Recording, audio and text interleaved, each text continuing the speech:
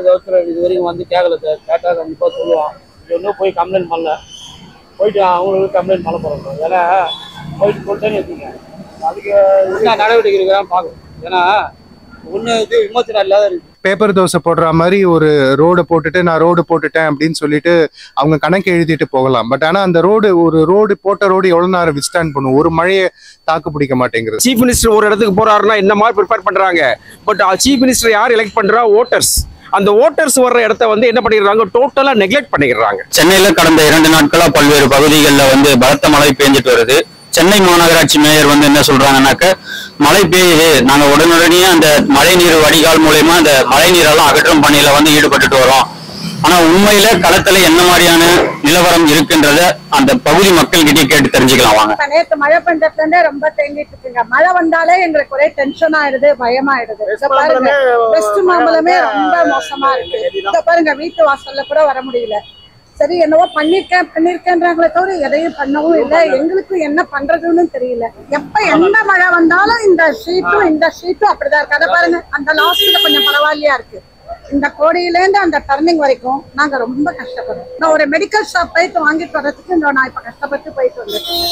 Evening 6-7 மணிக்கு ஆரம்பிச்சிருக்கோம். அப்போ நின்று தண்ணி இன்னும் வெறிய இவ்வளோதான் இருக்குது. இன்னும் கொஞ்சம் ஏறி இருக்கு. இப்போ கொஞ்சம் குறைஞ்சிருக்கு.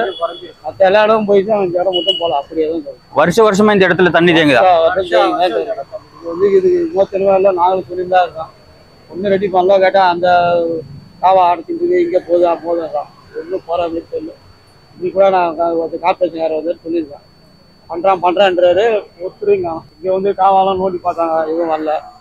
தண்ணி பாருங்க அப்படியே இருக்குது. எத்தனை கடவுளெல்லாம் தண்ணி உள்ளே பாருங்க. கடவுள தண்ணி, இங்கே ரூமு தங்குற இடம் தண்ணி, எல்லா இடம் தண்ணி. ஆனால் இன்னும் போகிற மாரி இல்லை. இது வரைக்கும் இல்லை.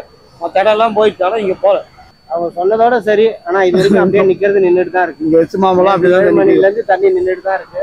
தண்ணி ஒன்றும் யாரும் தெரியல. கார்பரேஷனில் சொல்லியிருக்கோம், யாரும் வரல. சம்பரம்பாக்கம் திறந்து விட்டுருக்கோம், அதனால இப்படிதான் இருக்கும், கொஞ்சமா தான் போகும் அப்படின்றாங்க. ஆனா வரைக்கும் யாரும் வந்து பார்க்கல. மாதிரி தண்ணி நின்றுட்டு தான் இருக்கு. ஒரு பெரிய ஆளுங்க யாரும் வரல. திருவாங்கடம் தெரு, இந்த சைடெல்லாம் தண்ணி எப்பவும் குறையாது. இதெல்லாம் வந்து ஒவ்வொரு வருஷமும் இந்த தண்ணி இருக்கதான் செய்யும். இது வந்து எங்களுக்கு புதுசு இல்லை. இது அப்படியே தான் இருக்குது. குறையிற மாதிரி தெரியல. இது வரைக்கும் வந்து கேட்கல சார். கேட்டால் கண்டிப்பாக சொல்லுவான். இன்னும் போய் கம்ப்ளைண்ட் பண்ணல. போயிட்டு அவங்களுக்கு கம்ப்ளைண்ட் பண்ண போகிறோம். ஏன்னா போயிட்டு சொல்லிட்டேன்னு வச்சுங்க. அதுக்கு என்ன நடவடிக்கை இருக்கிறான்னு பார்க்கணும். ஏன்னா ஒன்று இது விமர்சனம் இல்லாத இருக்குது. எப்போவுமே இந்த இடம் வந்து பள்ளமான இடம். இங்கே எப்போவுமே தண்ணி நிற்கிது நிறைய. இப்போ இடையில வந்து காவாயெல்லாம் போட்டு எல்லாம் சரி பண்ணாங்க வந்து பார்த்து. அதுக்கப்புறமும் திருப்பியும் தண்ணி போகாமல் அவசியம் இருக்குது. இப்போ 2 நாள் ஆச்சு. நேற்றுலேருந்து இன்னைக்கு கரண்ட்டு வேறு இல்லை, நைட்டு கிடையாது, எல்லாம் கட் பண்ணிட்டானுங்க.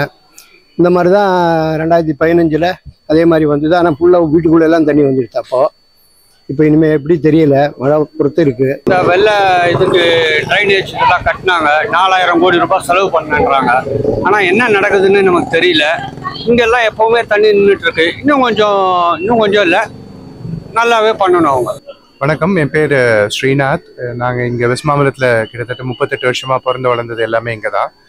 இந்த ஏரியாவை பொறுத்த வரைக்கும் முற்காலத்தில் அது லேக்கி ரோடுன்ற லேக் ஏரியாவில் தான் இந்த ஏரியாவே அமைஞ்சிருக்கு. முற்காலத்தில் அர்பன் டெவலப்மெண்ட் ஆனும்போது ஹிஸ்டாரிக்காகவே பார்த்தீங்கன்னா ஒரு நீர்நிலையை சுற்றி தான் இந்த அர்பனைசேஷன் ஆயிருக்கு. ஸோ அதனால் இயற்கையாகவே இது வந்து தாழ்நிலையான பகுதி தான். ஸோ வரலாறு ஒவ்வொரு வாட்டியும் மழை பெய்யும் போது இங்கே நீர் தேங்குறதுன்றது வந்து ஒரு ஹிஸ்டாரிக் ப்ராப்ளம் தான். பட் அதுக்கு வந்து ஒரு சயின்டிஃபிக் சொல்யூஷன் தான் வந்து ஒரு long term relief and remedy. இப்போ இவங்க வந்து ரெயின் வாட்டர் ட்ரெயின் வந்து வைடன் பண்ணுறேன்னு சொல்லிட்டு இப்போ வந்து ஒரு ப்ராஜெக்ட் எடுத்துட்டாங்க. என்னோட பெர்செப்ஷனில் வந்து it will not bring about any change. ஏன்னா அவங்க பண்ணும்போதே நான் பார்த்தேன், ஒன்றும் பெரிய விஷயமா சேஞ்ச் எதுவுமே பண்ணலை. அவங்க பழையசை எடுத்துட்டு திருப்பி ஒரு செங்கல் கட்டு வேலை பண்ணிட்டு அதை வைடனே பண்ணாமல் வெறுமை அப்படியே பண்ணாங்க. அதை என்னை பொறுத்த வரைக்கும் அது ஆன் பேப்பர் அது வந்து ஒரு ப்ராஜெக்ட். பட் ஆனால் in reality there is no difference. So இந்த பக்கிங்ஹாம் கெனால் அண்ட் பிரிட்டிஷ் டைமில் போட்ட ட்ரெயின் சிஸ்டம் தான் நம்ம இன்னும் அடியர் பண்ணிட்டு இருக்கோம். என்னை பொறுத்த வரைக்கும் it requires a scientific solution. மும்பையில் வந்து இயர் ஆன் இயர் வந்து ஆனுவல் ரெயின்ஃபால் வந்து ஹிஸ்டாரிக் ரெயின்ஃபால். ஆல். மும்பையோட சிட்டி கட்டமைப்பு பார்த்தீங்கன்னா அவங்க வந்து சயின்டிஃபிக் ஜூரி வச்சு அவங்க வந்து நிறைய இன்டர்வென்ஷன்ஸ், சிவில் இன்டர்வென்ஷன்ஸ் கொண்டு வந்து அந்த ப்ராப்ளமை அவங்க வந்து ஃபேஸ் பண்ணுறாங்க. பட் ஆனால் நம்ம சென்னையை பொறுத்த வரைக்கும் அந்த மாதிரி எந்த ஒரு விஷயமும் செஞ்ச மாதிரி தெரியல. So scientific problems require scientific solutions. அதனால வந்து ஐ request the government to bring about a good remedial measure, long term sustainable remedial measures. So இன்னைக்கு வந்து city development வந்து like widened up rapid phase ல போயிட்டு இருக்கு.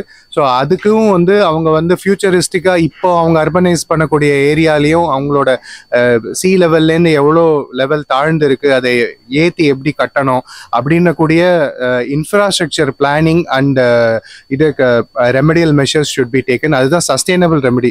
இல்லாட்டி இது வந்து நான் I don't want to name the government, any government will come, அவங்க வந்து ஓவர் நைட் மிராக்கிள் பண்ண முடியாது. ஸோ அவங்க வந்து ஸ்பெண்ட் பண்ணக்கூடிய எவ்ரி பெனி, ஒவ்வொரு காசும் வந்து அதுக்கு இது ரிசால்வ் பண்ணுமா அப்படின்னு இதுக்கு சால்வ் பண்ணக்கூடிய ப்ராப்ளமாக பண்ணுவாங்களே தவிர, இல்லாட்டி பேப்பர் தோசை போடுற மாதிரி ஒரு ரோடு போட்டுட்டு நான் ரோடு போட்டுட்டேன் அப்படின்னு சொல்லிட்டு அவங்க கணக்கு எழுதிட்டு போகலாம். பட் ஆனால் அந்த ரோடு போட்ட ரோடு எவ்வளோ நேரம் விஸ்டாண்ட் பண்ணும், ஒரு மழையை தாக்கு பிடிக்க மாட்டேங்கிறது. அப்போ அந்த சிவில் இன்ஃப்ராஸ்ட்ரக்சர் கான்ட்ராக்டரை கூப்பிட்டு ஏன் வந்து நீங்க கான்ட்ராக்ட் மெயின்டெனன்ஸ்ல நீங்க போட்ட குவாலிட்டி ஏன் இப்படி இருக்கு அப்படின்னு கேட்கக்கூடிய தன்மை இல்லை. இன்னைக்கு சைனா ப்ராடக்ட்டுக்கு 3 மாசம் கேரண்டின்னு சொல்றான், சைனா ப்ராடக்ட்டுக்கு கூட 3 மாசம் 6 மாசம் கேரண்டின்றான். இப்போ போட்ட ரோடுக்கு கான்ட்ராக்டர் எவ்வளவு நேரம் கேரண்டி கொடுக்க முடியும்? ஸோ இந்த மாதிரியான விஷயங்கள் வந்து கவர்மெண்ட் வந்து இதை கவர்மெண்ட்னு மட்டுமே சொல்ல முடியாது, அவங்களோட contracting agency, sub contracting agency எல்லா லெவல்லையும் குவாலிட்டி ஆடிட்டை கொண்டு வந்து ஒரு சஸ்டைனபிள் ரெமெடி கொண்டு வரணும். ஏன்னா நம்ம வந்து இன்னைக்கு வந்து டாக்ஸஸ் ஏறிண்டே போயிட்டு இருக்கு. ஒரு பக்கம் வந்து non-questionable, I'm willing to pay the tax, but I want an equal benefit out of the tax being paid by me as a common citizen. My name is Dr. Karunanidhi. See, this is a public health problem.